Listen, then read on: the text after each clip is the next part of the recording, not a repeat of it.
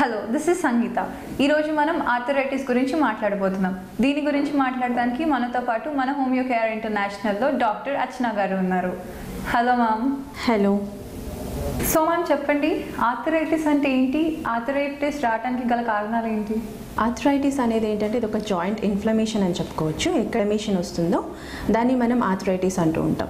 దీనిలో ఏంటంటే చాలా రీజన్స్ ఉన్నాయి. యాక్చువల్గా చెప్పాలి అంటే ఒక శతాబ్దం ముందు, ఒక డికేడ్ ముందు తీసుకుంటే కనుక పర్సెంటేజ్ ఆఫ్ ఆర్థరైటిస్ అనేది చాలా తక్కువగా ఉంది అని చెప్పుకోవచ్చు. కానీ ఇప్పుడు వచ్చేసరికి ఏంటంటే మారుతున్న జీవన శైలి కానీ, ఆహార నియమాలు పాటించకపోవటం వల్ల కానీ, లేకపోతే ఫిజికల్ యాక్టివిటీ సరిగ్గా లేకపోవటం, ఎక్కువసేపు కూర్చోవటం లేకపోతే ఎక్కువసేపు నిలబడటం వల్ల, ఇది కాకుండా ఏంటంటే కాల్షియం డెఫిషియన్సీస్ కానీ, విటమిన్ డి డెఫిషియన్సీస్ కానీ, లేకపోతే రిపీటెడ్గా ఇంజురీస్ జరగటం, అంటే మెకానికల్ ఇంజురీస్ పర్టికులర్ కీళ్ళకి రావటం వల్ల కూడా మనకి ఏంటంటే ఆర్థరైటిస్ అనేది వస్తుంది. ఈ ఆర్థరైటిస్ ఏంటి అంటే ఎక్కడైనా రావచ్చు. కీళ్ళల్లో చాలా వరకు ఏంటంటే మోకాళ్ళలో రావటము, భుజాల్లో రావటము, మెడవైపు రావటము, చిన్న కీళ్ళు ఎఫెక్ట్ అవ్వటము, లేకపోతే చేతి కీళ్ళు ఎఫెక్ట్ అవ్వడం అనేది చూస్తాము. ఎక్కడైతే కీళ్ళు బాగా ఎఫెక్ట్ అవుతాయో, ఇన్ఫ్లమేటరీ చేంజెస్ వస్తాయో దాన్ని మనం పర్టికులర్గా ఆర్థరైటిస్ అంటూ ఉంటాం. ఆర్థరైటిస్లో ఎన్ని రకాలు ఉంటాయి మ్యామ్? ఆర్థరైటిస్ ఏంటి అంటే చాలా రకాలు ఉంటాయండి. మోర్ దెన్ అంటే 100 పైగా రకాలు ఉంటాయని చెప్పుకోవచ్చు. ఒకటి వచ్చేసరికి ఏంటి అంటే మనకి కామన్గా చూసేది లైక్ ఆస్టియో ఆర్థరైటిస్ అని, రుమటైడ్ ఆర్థరైటిస్ అని, లేకపోతే గౌటీ ఆర్థరైటిస్ అని, సోరియాటిక్ ఆర్థరైటిస్ అని, మెటబాలిక్ ఆర్థరైటిస్ అని, ఇన్ఫెక్టివ్ ఆర్థరైటిస్ అని, పోస్ట్ ట్రామాటిక్ ఆర్థరైటిస్ అని, ఇలా చాలా రకాలుగా ఉన్నాయి. కానీ మనకి సర్వసాధారణంగా కామన్గా చూసేది వచ్చేసరికి ఏంటంటే ఆస్టియో ఆర్థరైటిస్ అని చెప్పుకోవచ్చు, లేకపోతే rheumatoid arthritis, gouty arthritis which is metabolic arthritis. తర్వాత మనకు వచ్చేసరికి సోరియాటిక్ ఆర్థరైటిస్ కూడా మనం ఎక్కువగా చూస్తూ ఉంటాం. అయితే దీనిలో ఏంటంటే నార్మల్గా ఆస్టియో ఆర్థరైటిస్ అనేది ఏంటంటే డీజనరేటివ్ అరుగుదల సమస్య వల్ల వచ్చే ఒక రకమైన ఆర్థరైటిస్ ప్రాబ్లం అని చెప్పుకోవచ్చు. అంటే ఏంటంటే చాలా వరకు 40-45 సంవత్సరాలు దాటిన వాళ్ళలో మాత్రమే చాలా వరకు ఈ ఆస్టియో ఆర్థరైటిస్ అనేది ఎక్కువగా రావటం. ఎందువల్ల ఈ ఆర్థరైటిస్ ప్రాబ్లం వస్తుంది అంటే నార్మల్గా సైనోవేల్ ఫ్లూయిడ్ ఏదైతే మృదులాస్థి ఉంటుందో, కార్టిలేజ్ అంటూ ఉంటాం, ఆ కార్టిలేజ్ అనేది డీజనరేషన్ జరగటం వల్ల, అరిగిపోవటం వల్ల, లేకపోతే తక్కువ అవ్వకపోవడం వల్ల కూడా మనకి ఇలాంటి ప్రాబ్లమ్స్, ఆర్థరైటిస్ ప్రాబ్లమ్స్ వస్తూ ఉంటుంది. ఇది ఎక్కువగా ఈ కార్టిలేజ్ ప్రాబ్లం అనేది మనం బేసిక్గా అరుగుదల వల్ల అని చెప్తున్నాం కాబట్టి ఆస్టియో ఆర్థరైటిస్ ఉన్న కండిషన్స్లో ఎక్కువగా చూస్తూ ఉంటాం. దీనిలో ఏంటంటే చాలా వరకు పెద్ద కీళ్ళు అనేది ఎఫెక్ట్ అవుతూ ఉంటుంది. లైక్ ఏంటంటే నీస్ అంటే మోకాలు కానీ, లేకపోతే షోల్డర్ భుజాల జాయింట్స్ కానీ ఎక్కువగా ఎఫెక్ట్ అవ్వడం అనేది చూస్తూ ఉంటాం. ఇది కాకుండా సెకండ్ టైప్ వచ్చేసరికి చాలా అరుదుగా అండ్ కామన్గా అప్పుడప్పుడు చూసేది ఏంటంటే రుమటైడ్ ఆర్థరైటిస్. రుమటైడ్ ఆర్థరైటిస్ ఏంటంటే చాలా వరకు ఇది auto immune disorder. Auto immune disorder అంటే ఏంటి అంటే చాలా వరకు మన వ్యాధి నిరోధక శక్తి ఏదైతే ఉందో అది డిఫెక్టివ్, అంటే మన కణజాలం మీద డిఫెక్టివ్గా ఏర్పడటం వల్ల ఏమవుతుంది అంటే చాలా వరకు ఈ వ్యాధి నిరోధక శక్తి తగ్గిపోవటం వల్ల ఇలాంటి ఆటో ఇమ్యూన్ డిజార్డర్స్ వస్తూ ఉంటాయి. సో బేసిక్గా ఈ రుమటైడ్ ఆర్థరైటిస్లో ఏంటి అంటే చాలా వరకు చిన్న కీళ్ళు ఎఫెక్ట్ అవ్వడం అనేది చూస్తూ ఉంటాం. చిన్న కీళ్ళు ఇన్ ద సెన్స్ చేతి వేలు కానీ, లేకపోతే కాళ్ళ వేలు కానీ, చిన్నవి అనమాట, ఎల్బో జాయింట్స్ కానీ చిన్నగా ఎఫెక్ట్ అవ్వడం అనేది ఎక్కువగా చూసేది మనం బేసిక్గా రుమటైడ్ ఆర్థరైటిస్లో చూస్తూ ఉంటాం.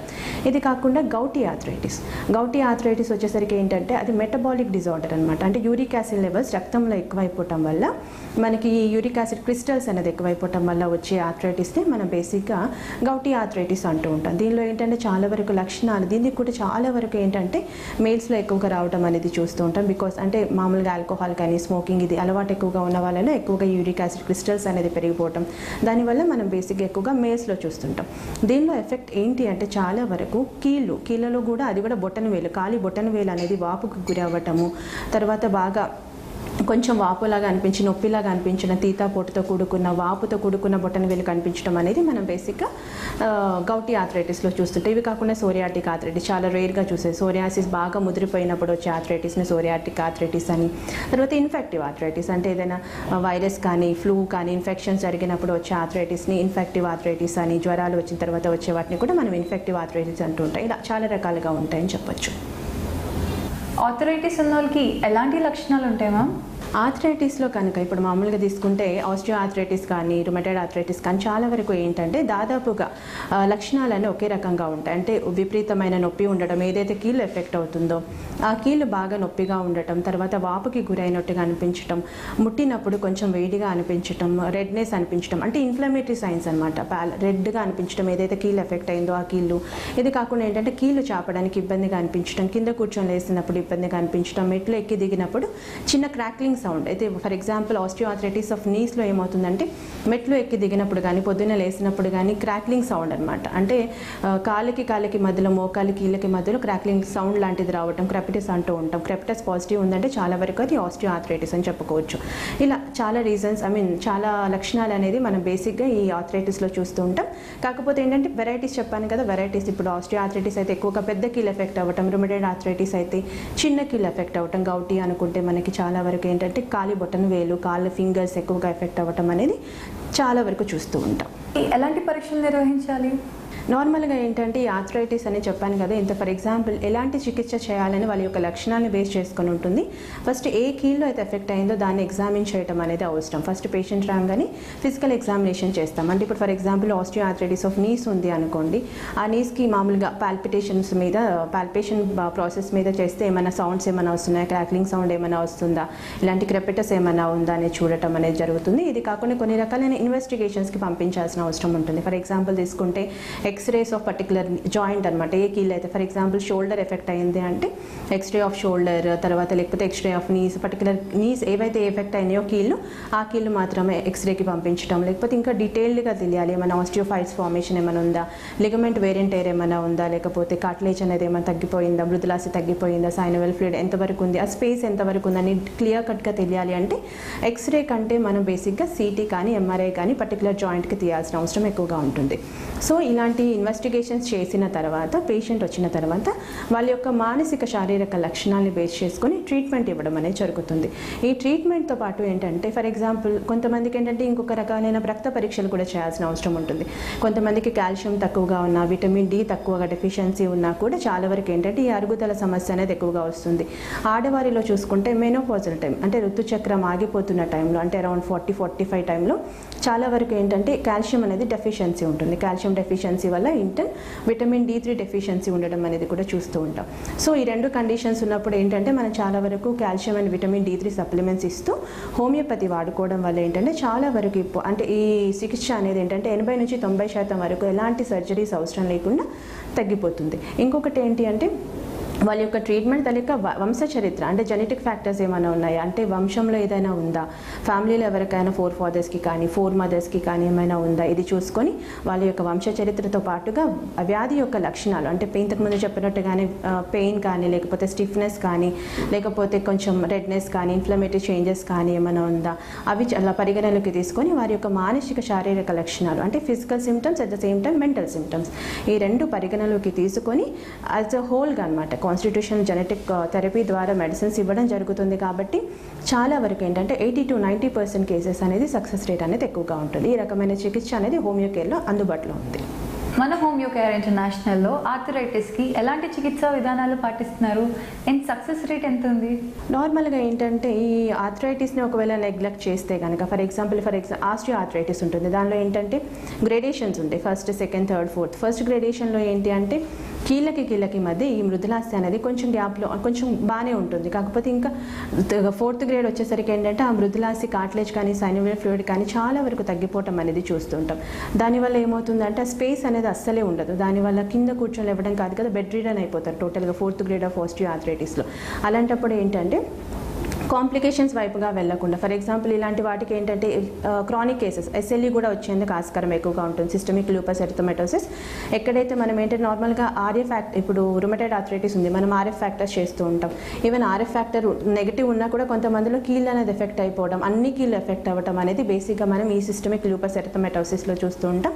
ఈ SLEకి ఏంటంటే పర్టికులర్గా ఒక ఇన్వెస్టిగేషన్ అనేది ఉంటుంది, ANA టెస్ట్ అనేది యాంటీ న్యూక్లియర్ యాంటీబాడీ టెస్ట్ చేస్తే కనుక పర్టికులర్గా మనకి SLE ఉందా లేకపోతే అదర్ కాంప్లికేషన్, ఒకవేళ అది నెగిటివ్ ఉన్నా కూడా ప్రాబ్లం అలానే ఉంది, నొప్పి అలానే ఉంది అంటే దాన్ని మనం సీరో నెగిటివ్ ఆర్థరైటిస్ అంటూ ఉంటాం. దానికి డిఫరెంట్ ట్రీట్మెంట్ అనేది ఉంటుంది. ఏదైనా కూడా నార్మల్గా ఈ ఆస్టియో ఆర్థరైటిస్ కానీ రుమటైడ్ ఆర్థరైటిస్ కానీ సోరియాటిక్ ఆర్థరైటిస్ కానీ వచ్చే వరకు చాలా వరకు కాంప్లికేషన్స్ SLE అని చెప్పుకోవచ్చు. సో అంతవరకు గ్రేడేషన్స్ వైజ్గా పూర్తిగా వెళ్ళిపోకుండా అంటే టోటల్గా బెడ్ రిడన్ అయిపోకుండా తన పని తను చేసుకునేటట్టుగా even 4th grade of osteo ఆర్థరైటిస్లో కూడా నీ రీప్లేస్మెంట్ అవసరం లేకుండా ఓన్లీ మెడిసిన్స్లోనే ఓన్లీ పిల్స్ ద్వారానే చాలా వరకు వాళ్ళ పని వారు చేసుకునేటట్టు ఎవరి మీద ఆధారపడకుండా చేసుకునేందుకు కాంప్లికేషన్స్ వైపుగా వెళ్లకుండా హోమియోపతిలో చక్కని మెడిసిన్స్ ఉంటాయి. హోమియోకేర్ ఇంటర్నేషనల్లో ఒకసారి పేషెంట్ వచ్చిన తర్వాత ఏంటంటే మేము ఫస్ట్ అతని యొక్క అంటే వ్యాధి యొక్క లక్షణాలు అనేది తీయడం జరుగుతుంది. వంశ చరిత్రలో ఏమైనా ఉందా, లేకపోతే వారి ఆహార లోపాల వల్ల ఏమైనా వస్తున్నాయా, లేకపోతే రిపీటెడ్ ఇంజురీస్ వల్ల వస్తుందా, లేకపోతే calcium and vitamin D deficiencies వల్ల వస్తుందా, ఎందువల్ల వస్తుందా అనేది ఫస్ట్ కేస్ అనాలిసిస్ చేయడం జరుగుతుంది. తర్వాత వాళ్ళ యొక్క వంశ చరిత్ర, అట్ ద సేమ్ టైం మానసిక శారీరక లక్షణాలు అంటే టోటల్గా యాజ్ ఏ హోల్ అంటే ఫిజికల్ అండ్ మెంటల్ సిమ్టమ్స్ని బేస్ చేసుకొని ట్రీట్మెంట్ ఇవ్వడం జరుగుతుంది. కాబట్టి మోస్ట్లీ ఏంటంటే Homeocare international speciality and genetic constitutional therapy అనమాట. పేషెంట్ రాగానే ఏదో ఫర్ ఎగ్జాంపుల్ ఆస్టియోఆర్థరైటిస్ ఒక 100 మందికి ఉంది, 100 మందికి ఒకే రకమైన మెడిసిన్ అనేది ఉండదు హోమియోపతిలో. దానిలో కూడా హోమియోకేర్ ఇంటర్నేషనల్ ఏంటంటే టోటల్గా సింగిల్ రెమెడీ, సిమ్లమం రెమెడీ అంటూ ఉంటుంది, సింగిల్ థెరపీ రెమెడీ. కాబట్టి చాలా వరకు ఏంటంటే కేస్ కూడా చాలా నీట్గా వెళ్తూ ఉంటుంది, కాంప్లికేషన్స్ వైపుగా వెళ్లకుండా విత్ ఇన్ మంత్స్లోనే చాలా వరకు 80 to 90% రిజల్ట్ అనేది ఉంటుంది. ఇది కూడా ట్రీట్మెంట్ ఎలా ఉంటుందంటే గ్రేడేషన్ ఆఫ్ ద డిసీజ్ని బేస్ చేసుకొని అండ్ ట్రీట్మెంట్ అంటే డ్యూరేషన్ ఆఫ్ ద డిసీజ్ ఎన్ని రోజుల నుంచి ఉంది, ఎన్ని సంవత్సరం నుంచి ఉంది, ఇవన్నీ పరిగణలోకి తీసుకొని ట్రీట్మెంట్ ఇవ్వడం జరుగుతుంది. కాబట్టి చాలా వరకు 80 to 90% సక్సెస్ రేట్ అనేది ఈ ఆర్థరైటిస్ కండిషన్స్లో ఉందని చెప్పుకోవచ్చు. వీళ్ళు ఎలాంటి జాగ్రత్తలు తీసుకోవాలంటారు? నార్మల్గా ఏంటంటే ఈ ఆర్థరైటిస్ రావడానికి ఒకటి ఏజ్ పరంగా రిలేటెడ్ రిస్క్ ఫ్యాక్టర్ ఏజ్ అని చెప్పుకోవచ్చు. సెకండ్ థింగ్ వచ్చేసరికి ఒబేసిటీ, బాగా లావుగా ఉన్న వాళ్ళలో కూడా ఈ కీళ్ళ వాతం రావడం అనేది చూస్తుంటాం. ఇది కాకుండా ఆహార నియమాలు పాటించకుండా కంటామినేటెడ్ ఫుడ్ అంటే కలుషితపరమైన ఆహారం ఎక్కువగా తీసుకోవటం వల్ల కూడా మనకి ఇలాంటి ఆర్థరైటిస్ కాంప్లికేషన్స్ రావటం. ఇకపోతే ఏంటంటే అలవాట్లు అంటే స్మోకింగ్ కానీ, టొబాకో చూయింగ్ కానీ, లేకపోతే పాన్ తినటం కానీ, స్మోకింగ్ చేయటం, ఆల్కహాల్ తీసుకోవటం, ఇవి తీసుకున్న వాళ్ళలో కూడా చాలా వరకు ఈ ఆర్థరైటిస్ కాంప్లికేషన్స్ అనేది, ఈ ఆర్థరైటిస్ అనేది, ఇన్ఫెక్షన్ అనేది చాలా తొందరగా వచ్చేందుకు ఆస్కారం ఎక్కువగా ఉంటుంది. కాబట్టి దేని వల్ల వస్తుంది చూసుకోవాలి. అంటే బరువు పెరగటం వల్ల వచ్చిందా, లేకపోతే ఆహార నియమాలు పాటించకపోవటం వల్ల వచ్చిందా, లేకపోతే సరిగ్గా ఎక్కువ ఫిజికల్ యాక్టివిటీ లేకపోవటం వల్ల వచ్చిందా, ఎక్కువ మానసిక ఒత్తిడి ఉన్న వాళ్ళలో కూడా ఈ అరుగుదల సమస్య అనేది ఎక్కువగా ఉంటుంది. సో ఇలాంటి కండిషన్స్ ఎక్కువగా ఏమున్నాయి అవి చూసుకొని వాటికి కొంచెం దూరంగా ఉంటే చాలా వరకు ఈ ప్రాబ్లం అనేది దరిచేరదు. ఈవెన్ వంశ చరిత్ర ఉంది, కంపల్సరీగా ఆర్థరైటిస్ కాంప్లికేషన్స్ ఉన్నాయి, ఆర్థరైటిస్ ప్రాబ్లం వంశంలో ఉందంటే ముందుగానే హెల్దీ బరువు మెయింటైన్ చేసుకోవటం, ఆహారం అనేది దానిలో ఎక్కువగా ప్రోటీన్ ఫుడ్ ఉండటము, కార్బోహైడ్రేట్స్ అనేది తగ్గించటము, తర్వాత మంచి ఫ్యాటీ ఫుడ్ అనేది తగ్గించటము, సాచురేటెడ్ ఫుడ్ అనేది తగ్గించటము, జంక్ ఫుడ్ లాంటి చీజ్, బర్గర్ ఇలాంటి ఎక్కువ ఆయిలీ ఫుడ్ అనేది ఎక్కువగా తీసుకోకుండా ఉండటం, బరువు అనేది కంట్రోల్ పెట్టుకోవటం, డైలీ ఒక 1/2 hour to 45 minutes వాకింగ్ లాంటివి చేయటం, లేదా జాగింగ్ లాంటివి చేయటము, ఇలాంటివి చేస్తే కనుక చాలా వరకు ఈ ప్రాబ్లం అనేది ఎక్కువ కాకుండా ఉంటుంది. ఆర్థరైటిస్ ఏ ఏజ్ గ్రూప్ వాళ్ళకి ఎక్కువ ఎఫెక్ట్ అయ్యే అవకాశం ఉంది? డెఫినెట్గా ఉంటుందండి. ఏజ్ ఇంపాక్ట్ వచ్చేసరికి ఏంటంటే ఆస్టియోఆర్థరైటిస్లో ఎక్కువగా ఉంటుంది. మనం ఆస్టియోఆర్థరైటిస్ తీసుకుంటే కనుక చాలా వరకు ఏజ్ అంటే 40-45+. ఎందుకంటే ఆస్టియోఆర్థరైటిస్ అనేది ఒక రకమైన డీజనరేటివ్ ఆర్థరైటిస్ అని చెప్పుకోవచ్చు. అంటే అరుగుదల ఎక్కువగా ఉన్న కండిషన్స్లో మాత్రమే ఇలాంటి ఆస్టియోఆర్థరైటిస్ కండిషన్ అనేది ఎక్కువగా వస్తుంది. దాదాపుగా 40-45+ ఉన్న వాళ్ళలో ఎక్కువగా మనం చూసేది ఏంటంటే ఆస్టియోఆర్థరైటిస్. ఇకపోతే రుమటైడ్ ఆర్థరైటిస్ అనేది ఏజ్ రిలేటెడ్ లేకుండా కూడా వస్తూ ఉంటుంది. ఫర్ ఎగ్జాంపుల్ తీసుకుంటే కనుక ఈవెన్ 20s, 25sలో కూడా వస్తుంది. ఎందుకంటే ఇది ఒక inflammatory arthritis. Even psoriatic arthritis కూడా, సోరియాసిస్ అనేది ఈ రోజుల్లో చూసుకుంటే ఇది కూడా ఒక రకమైన ఆటోఇమ్యూన్ డిజార్డర్. కాబట్టి చాలా వరకు ఏంటంటే చిన్న పిల్లల్లో కూడా వచ్చేందుకు ఆస్కారం ఎక్కువగా ఉంటుంది. సోరియాసిస్ కూడా చాలా వరకు ఇప్పుడు 5, 6, 7 years పిల్లలు కూడా వచ్చేస్తుంది.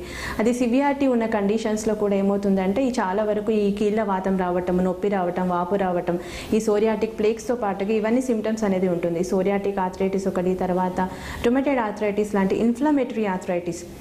ఈ రెండు ఆర్థరైటిస్ ఏంటి అంటే చాలా వరకు చిన్నపిల్లలు అంటే 20s, 25s, ఈవెన్ 10 yearsలో వాళ్ళలో కూడా చాలా వరకు వచ్చేందుకు ఆస్కారం ఎక్కువ ఉంటుంది. ఫర్ ఎగ్జాంపుల్ గౌటి ఆర్థరైటిస్ తీసుకుంటాం.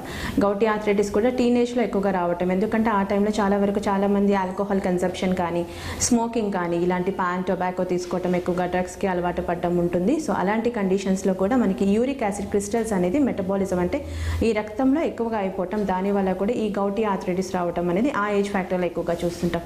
ఇకపోతే ఇన్ఫెక్టివ్ ఆర్థరైటిస్ అంటే ఫర్ ఎగ్జాంపుల్ ఏమైనా ఫీవర్ వచ్చిన తర్వాత కానీ, లేకపోతే ఏదైనా వైరల్ ఫ్లూ కానీ, మలేరియా కానీ ఇలా వచ్చిన తర్వాత మనకి చాలా రిపీటెడ్ ఇంజురీస్ వల్ల కానీ ఇన్ఫెక్షన్ జరిగినా కూడా పర్టికులర్ కీళ్ళకి చాలా వరకు ఇలాంటి కండిషన్ వస్తుంది. కాబట్టి దీనికి కూడా పర్టికులర్ ఏజ్ ఫ్యాక్టర్ అనేది ఏమీ ఉండదు. So according to the type of the arthritis మనం ఏజ్ ఫ్యాక్టర్ అనేది రిలేట్ చేసుకోవచ్చు. ఎలా చూసుకున్నా కూడా చాలా వరకు ఏంటంటే ఈ ఆర్థరైటిస్ అనేది చాలా మందిలో 40-45 సంవత్సరాల తర్వాత మాత్రమే వచ్చేందుకు ఆస్కారం ఎక్కువ ఉంటుంది. ఎందుకంటే మనం రొటీన్గా చూసేది చాలా వరకు ఆస్టియోఆర్థరైటిస్ అండ్ రుమటైడ్ ఆర్థరైటిస్. కాబట్టి అలోపతి, హోమియోపతి ఈ రెండిట్లో ఆర్థరైటిస్కి ఏది బెస్ట్ అంటారు?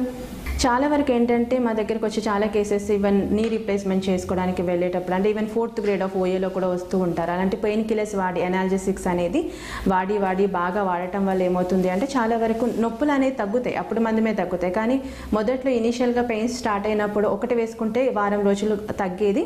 ఇప్పుడు ఒకటి వేసుకున్న అంటే డేస్ పెరుగుతున్న కొద్దీ ఒకటి వేసుకున్న డైలీ వేసుకున్నా కూడా నొప్పి అనేది తగ్గదు. ఎందుకంటే ఆ బాడీ అనేది ఆ మెడిసిన్కి ఆ డ్రగ్కి అడాప్ట్ అయిపోతుంది కాబట్టి. అలా కాకుండా ఇనీషియల్ పీరియడ్లోనే ఫర్ ఎగ్జాంపుల్ కీళ్ళ వాతం వస్తుంది, కీళ్ళు నొప్పులు వస్తున్నాయి, స్టిఫ్నెస్ ఎక్కువగా ఉంది, మార్నింగ్ స్టిఫ్నెస్ ఎక్కువగా ఉంది, వాపు అనేది ఎక్కువగా ఉంది, రెడ్నెస్, ఇలాంటి లక్షణాలు ఏమైనా కనబడితే వారం 10 రోజులు పెయిన్ కిల్లర్స్తో మేనేజ్ చేసుకోవచ్చు. కానీ అప్పటికీ తగ్గలేదు అంటే కనుక డెఫినెట్గా హోమియోపతి కన్సల్టెంట్ డాక్టర్ని కలిస్తే కనుక చాలా వరకు ఈ ప్రాబ్లం పెయిన్ కిల్లర్స్ వరకు లైఫ్ అంతా పెయిన్ కిల్లర్స్ వాడకుండా, లేకపోతే ఈ 1st గ్రేడ్ ఆఫ్ ఓఏ కానీ లేకపోతే 1st గ్రేడ్ ఆఫ్ ఆర్ఏ నుంచి 4th గ్రేడ్ ఆఫ్ ఓఏ వరకు వెళ్లకుండా అంటే సర్జరీ లైక్ నీ రీప్లేస్మెంట్ వరకు వెళ్లకుండా చాలా వరకు ఈ కేసెస్ అనేది హోల్డ్ చేయొచ్చు. అండ్ మోస్ట్ ప్రాబబ్లీ ఏంటంటే కాంప్లికేషన్స్ వైపుగా వెళ్లకుండా కూడా చూసుకోవచ్చు డెఫినెట్లీ. సో అందుకని ఏం చెప్తామంటే ఇనీషియల్ పీరియడ్లోనే ఒక నెల వచ్చింది, నొప్పులు వచ్చి నెల అవుతుంది తగ్గట్లేదు అంటే అప్పుడే డాక్టర్ని కన్సల్ట్ అయ్యి ఈవెన్ ఎక్స్రే కానీ ఎంఆర్ఐ కానీ సిటీ కానీ చేయించుకొని తీసుకొస్తే ఇంకా బెటర్మెంట్ ట్రీట్మెంట్ అనేది ఉంటుంది. వారి యొక్క లక్షణాలను బేస్ చేసుకుని ట్రీట్మెంట్ కాబట్టి చాలా వరకు ఇంప్రూవ్మెంట్ కూడా ఉంటుందని చెప్పుకోవచ్చు. ఇది సర్జరీ స్టేజ్లో ఉన్న ఆర్థరైటిస్ని హోమియోపతితో క్యూర్ చేయొచ్చు అంటారా? డెఫినెట్గా అండి. ఈవెన్ ఫర్ ఎగ్జాంపుల్ ఏంటంటే 1st, 2nd, 3rd గ్రేడ్ వరకు చాలా వరకు ఏంటంటే సర్జరీ కూడా అవసరం ఏమి ఉండదు. ఈవెన్ 3rd గ్రేడ్ సివియర్గా ఉన్నప్పుడు లేకపోతే 4th గ్రేడ్ ఆఫ్ ఓయూలో మాత్రమే సర్జరీ అనేది చెప్తూ ఉంటారు అలోపతిక్ డాక్టర్స్. అలాంటప్పుడు ఏంటంటే చాలామంది నీ రీప్లేస్మెంట్ సర్జరీస్ చేసుకుంటూ ఉంటారు. అలా కాకుండా కొంతమంది ఏంటంటే సర్జరీస్కి భయపడుతుంటారు, ఈ మత్తు మందు అంటే ఎనస్థీషియా తీసుకోవడానికి, దానివల్ల వచ్చే పోస్ట్ కాంప్లికేషన్స్కి భయపడుతూ ఉంటారు. కాబట్టి చాలామంది వస్తూ ఉంటారు హోమియో ట్రీట్మెంట్ కోసం. అలా కాకుండా ప్రతి ఒక్కరు హోమియోకి వైపు కన్వర్ట్ అయితే కనుక చాలా వరకు ఏంటి అంటే ఈ ప్రాబ్లం అనేది చాలా వరకు కంట్రోల్లో ఉంటుంది. అంటే ఇనీషియల్ పీరియడ్లోనే సర్జరీ వరకు వెళ్లకుండా, అదే ఇంతకుముందు కూడా చెప్పాను అంటే ఫస్ట్ ఇనీషియల్ పీరియడ్లోనే మనం మెడిసిన్స్ అనేది ప్రాపర్గా హోమియోపతి వాడుకుంటే కనుక ఈ 4th గ్రేడేషన్ వరకు వెళ్లకుండా, సర్జరీ వరకు వెళ్లకుండా అండ్ నీ రీప్లేస్మెంట్ వరకు వెళ్లకుండా ఆస్కారం ఎక్కువగా ఉంటుంది. ప్రతి కేసులో ఏంటంటే చిన్నదానికి ప్రతిదానికి నీ రీప్లేస్మెంట్ కానీ ఇలాంటి సర్జరీస్ కానీ అవసరం ఉండదు. అలా కాకుండా ఏంటంటే మెడిసిన్స్ ప్రాపర్గా వాడుకొని పర్టికులర్గా డాక్టర్ చెప్పిన డైట్ అనేది ఫాలో అయితే కనుక ఫిజికల్ ఎక్సర్సైజ్, హెల్దీ వెయిట్ అనేది మెయింటైన్ చేస్తే సర్జరీ వరకు వెళ్లకుండా ఉంటుంది. At the same time and Homeocare ఇంటర్నేషనల్లో ఇంకొకటి ఏంటి అంటే డైట్ ప్లాన్ అనేది ఇస్తూ ఉంటాం, ఎక్సర్సైజ్ ప్లాన్ కానీ డైట్ ప్లాన్ కానీ ఇస్తూ ఉంటాం. సో ఈ డైట్ అండ్ ఎక్సర్సైజ్ ప్లాన్ అనేది చాలా ఇంపార్టెంట్ రోల్ అనేది ప్లే చేస్తూ ఉంటుంది. సో ఈ రెండు ఫాలో అయితే మెడిసిన్స్ వాడితే కనుక చాలా వరకు ఇబ్బంది అనేది తగ్గుతుంది. ఇంకొకటి ఏంటి అంటే చాలా వరకు ఈ సర్జరీ ప్రతిదానికి ఏంటి కొంతమంది కాల్షియమ్స్ వాడితే, ఇంకొకటి ఏంటంటే మెనోపాజల్ టైం ఋతుచక్రం ఆగిపోతున్న టైంలో కూడా ఈ calcium and vitamin D3 deficiencies వస్తూ ఉంటాయి. అలాంటప్పుడు ఏంటంటే డైరెక్ట్గా ఏమైపోయిందని భయపడకుండా ఫస్ట్ ఈ సీరం కాల్షియం కానీ విటమిన్ D3 లెవెల్స్ కానీ చెక్ చేసుకొని ఒకవేళ అవి ఏమన్నా డెఫిషియన్సీ ఉంటే ఆ సప్లిమెంట్స్ వాడడం, అంటే కాల్షియం సప్లిమెంట్స్ వాడడం లేకపోతే విటమిన్ D3 సప్లిమెంట్స్ వాడడం. ఆహార నియమాల్లో కూడా కొంచెం బాయిల్డ్ ఎగ్ తినటము, నాన్ వెజిటేరియన్ తీసుకుంటే కనుక చికెన్ మటన్ లాంటిది అవాయిడ్ చేయటము, తర్వాత ఫిష్ అనేది తీసుకోవటము, leafy vegetables green leafy vegetables తీసుకోవటము. And at the same time ఏంటంటే నట్స్లో కూడా ఆ బాదంలో కానీ లేకపోతే కివీలో కానీ ఇలాంటి ఫ్రూట్స్లో కానీ మనకి చాలా వరకు కాల్షియం అనేది ఎక్కువగా దొరుకుతూ ఉంటుంది. సో అలాంటి నియమాలు పాటిస్తూ ఉంటే కనుక చాలా వరకు ఏంటంటే ఈ నొప్పులు అనేది దరి చేరకుండా ఉంటాయి. వన్స్ వచ్చిన తర్వాత కూడా ఇలాంటి డైట్ అనేది ఫాలో అయితే కనుక చాలా వరకు ఆర్థరైటిస్ కాంప్లికేషన్స్ వైపుగా వెళ్లకుండా ఉంటుంది. ఇంకొకటి ఏంటి అంటే మామూలుగా ఈ ఆర్థరైటిస్ ఏ రకంగా చూసుకున్నా కూడా ఆర్థరైటిస్ అనేది చాలా వరకు కీళ్ళకి సంబంధించిన వ్యాధి కాబట్టి ఈ కీళ్ళలో ఉండే వాటికి అంటే లైక్ కాల్షియం ఏమైనా తక్కువ ఉన్నా లేకపోతే ఈవెన్ ఎనిమిక్ కండిషన్స్లో కూడా చాలా వరకు ఏంటంటే ఈ అరుగుదల సమస్య వస్తూ ఉంటుంది. అది కాకుండా ప్రెగ్నెన్సీ టైంలో కూడా బరువు అనేది పెరిగిపోవటము, దానివల్ల కూడా అబ్డామినల్ వెయిట్ అంతా వచ్చేసరికి కాళ్ళ మీద పడడం, కీళ్ళ మీద పడటము, దానివల్ల కూడా విపరీతమైన ఆర్థరైటిస్ కాంప్లికేషన్స్ వస్తాయి. ఈవెన్ ప్రెగ్నెన్సీ తర్వాత కూడా ఆ కీళ్ళ నొప్పి కీళ్ళ వాతం తగ్గట్లేదు అంటే హోమియోపతి డాక్టర్ని కన్సల్ట్ అయితే కనుక డెఫినెట్గా చాలా వరకు ఇంప్రూవ్మెంట్ అనేది ఉంటుంది. ఏది ఏమైనా కూడా ఆర్థరైటిస్కి హోమియోపతిలో చక్కని ట్రీట్మెంట్ ఉంది. అది కూడా హోమియోకేర్ ఇంటర్నేషనల్లో మేము ఫాలో అయ్యే advance technology like genetic constitutional homeopathy వాడతాం కాబట్టి ఆ థెరపీ ద్వారా ఏంటంటే పేషెంట్ యొక్క వ్యాధి లక్షణాలన్నిటి కంట్రోల్ అవ్వటమే కాకుండా చాలా వరకు సర్జరీ వరకు వెళ్లకుండా పెయిన్ కిల్లర్స్ వరకు వెళ్లకుండా ఉండేందుకు చాలా వరకు సంభవం అని చెప్పొచ్చు. అసలు దీనికి ఎలాంటి జాగ్రత్తలు తీసుకుంటే మంచిది? ప్రివెంటివ్ మెజర్స్ కనుక తీసుకుంటే ఏంటంటే హెల్తీ వెయిట్ అనేది ఫాలో అవ్వటము, తర్వాత ఒబేసిటీ ఎక్కువగా ఉన్న వాళ్ళు ఏంటంటే వాళ్ళ హైట్కి తగ్గట్టు వెయిట్ అనేది మెయింటైన్ చేసుకోవటము, తర్వాత ఎక్సర్సైజ్ లాంటివి చేయటము, జాగింగ్ కానీ వాకింగ్ కానీ చేయటము, ఇలాంటివి చేసుకుని పెయిన్ కిల్లర్స్ అనేది చాలా వరకు తగ్గించాలి. ఎందుకంటే పెయిన్ కిల్లర్స్ వాడటం వల్ల చాలా వరకు ఏంటంటే ఈ అదర్ ఆర్గాన్ ఎఫెక్ట్ అనేది ఎక్కువగా ఉంటుంది. ఫర్ ఎగ్జాంపుల్ కిడ్నీ మీద ఎక్కువ ఎఫెక్ట్ పడ్డము, కాలేయం మీద ఎఫెక్ట్ పడ్డము, మూత్రపిండాల మీద ఎఫెక్ట్ పడ్డం, దానివల్ల మళ్ళీ ఇంప్రాపర్గా లైక్ డిసూరియా కానీ ఇలాంటి కాంప్లికేషన్స్ వైపుగా వెళ్లకుండా ఉండేందుకు చాలా వరకు ఏంటంటే పెయిన్ కిల్లర్స్ స్టాప్ చేయడం అనేది బెటర్. పెయిన్ కిల్లర్స్ లేకుండా ఓన్లీ మెడిసిన్స్ వాడడానికి హోమియో వాడడం అనేది చాలా బెటర్ అని చెప్పొచ్చు.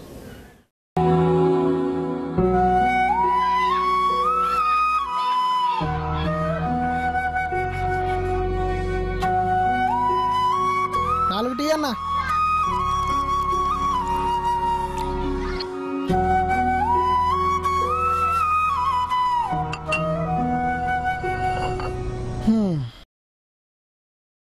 ఏంట్రా ఆలసత్రం, తాగు. ఏంటో మామ, ఈ మధ్య టీ తాగాలన్నా భయం వేసేస్తుంది. అంత భయం దేనికిరా? డికాషన్లో పాలే పోసేది, కషాయంలో కాదులే, తాగు. అలా కాదురా, ఇంట్లో నాన్నకేమో షుగరు, అమ్మకేమో కీళ్ళ నొప్పులు, చెల్లికేమో థైరాయిడ్, నాకేమో గ్యాస్ట్రిక్ ట్రబుల్. అది ప్రాబ్లం. వాళ్ళ పత్యం నాకు అలవాటైపోయి భయం వేసేస్తుంది మామ. పత్యం అంటే గుర్తొచ్చింది అల్లుడు, మా ఆవిడికి హార్మోన్లు అయ్యే ప్రాబ్లం అంట. ఇప్పుడు తింటమే కాకుండా కొత్తవేవో తినమన్నాడు డాక్టర్. అన్నీ కలుపుకొని బిల్లులు వాచిపోతున్నాయి అల్లుడు. ఏ మాటకు ఆ మాటరా. నాకు పైల్స్ అని తెలిసాక ఏం తినాలో ఏం తినకూడదో తెలియక ఏది సరిగా తినలేకపోతున్నాను రా. ఎక్కువసేపు కూర్చోలేను, నీరసంతో నిలబడలేను. ఇప్పుడు ఏం చేయాలో అర్థం కావట్లేదురా. రే, మీకన్నా నాకే ఎక్కువ బాధలున్నాయి తెలుసా? మీకు ఆల్రెడీ పిల్లలు పుట్టినా నాకు ఇంకా పెళ్ళే కావడం లేదు. చూడడానికి బాగానే ఉన్నావు కదరా. ఎత్తుగా పొడువుగా బాగానే ఉన్నా ఏం లాభం? ఒంటి మీద ఎక్కడ పడితే అక్కడ ఈ తెల్ల మచ్చల వలన అసలు జీవితం మీదే విరక్తి చెందుతుంది. మన సమస్యలు ఎప్పుడు తీరతాయో ఏంటో ఆ దేవుడికే తెలియాలి.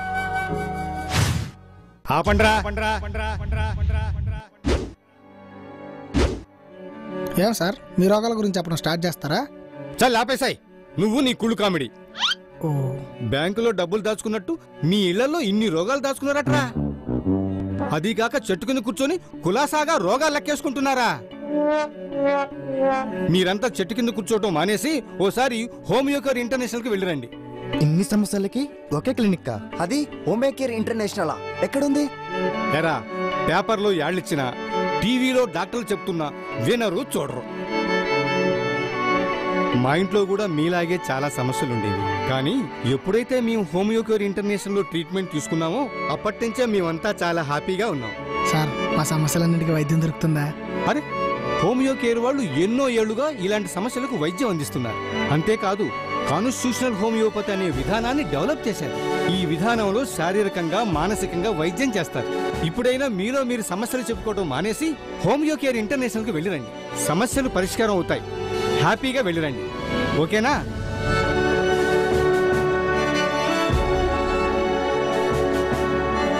రెండు సంవత్సరాలు, 3 సంవత్సరాలు, 4 సంవత్సరాలు, 6 సంవత్సరాలు వెయిట్ చేసిన పిల్లలు పుట్టకపోయేటప్పటికి వాళ్ళకి యాంగ్జైటీ, తల్లి తండ్రికి యాంగ్జైటీ ప్రారంభమవుతుంది. ఇక మనకి బిడ్డలే పుట్టకపోతే మన జీవితం ఎందుకు అన్నంత ఒక డిప్రెషన్ వస్తుంది. ఆ డిప్రెషన్లో ఒకళ్ళు విడిపోదాం అనుకుని డైవర్స్ దాకా సిద్ధమైన వాళ్ళకి హోమియోపతి ఇంటర్నేషనల్ కేర్ ట్రీట్ చేస్తే ఇవాళ వాళ్ళు పిల్లలతో హ్యాపీగా ఉన్నారు. హోమియోపతి వైద్యం అనేది పెద్ద మానవ రూపం దాలిస్తే దాని కాళ్లకు మొక్కుతూ నేను డాక్టర్ గారు నాకు ఇచ్చిన అవకాశాన్ని నేను చాలా సంతోషిస్తూ థ్యాంక్ యూ డాక్టర్ గారు. మీ అందరికీ నా విన్నందుకు నా thank you very much. Actually నా ఇన్ఫర్టిలిటీ ప్రాబ్లం. ఎక్కడికి వెళ్ళినా కానీ ఏ డాక్టర్ కన్సల్ట్ అయినా కానీ ఏ రెస్పాన్స్ ఇవ్వలేదు. బేగంపేటలో బ్రాంచ్ దగ్గరికి వెళ్ళి డాక్టర్ కవిత మేడంని కన్సల్ట్ చేశాను. Madam with in 1 year period ఇస్తే నాకు రెడ్యూస్ అవుతుందని చెప్పారు. So with in short period 5 monthsలో నాకు ఏఎంహెచ్ పెరిగింది. Thyroid was in normal condition. Now I'm conceiving, now I'm next month.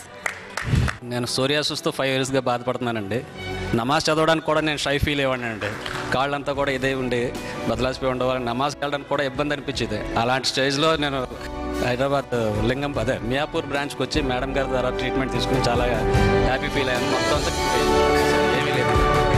So called various incurable diseases తో బాధపడుతున్న పేషెంట్స్ ఎలా క్యూర్ అయిపోయారో, మా మందులను అనుభవించి వాడి ఎలా క్యూర్ అయిపోయారో వాళ్ళ హ్యాపీనెస్ సెలబ్రేట్ చేయడానికి ఈ రోజు event. To celebrate this happiness of Homeocare international patients with the advance constitutional homeopathy of Homeocare international. Thank you.